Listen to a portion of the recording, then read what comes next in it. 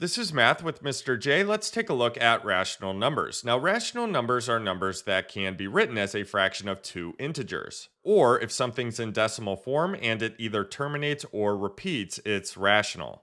For example, let's jump into number 1 where we have 5. Can we write this as a fraction of two integers? Yes. For example, 5 over 1, or 25 over 5, or 50 over 10. All of those are examples of fractions of two integers that equal 5. So 5 is a rational number. For number 2, we have 9/10. This is a terminating decimal, so right away we can see that this is rational, but let's write it as a fraction of two integers. We can write this as 9/10, so 9 over 10, 18 over 20, and so on. 9/10 is a rational number. Click here for a more detailed explanation. Until next time, peace.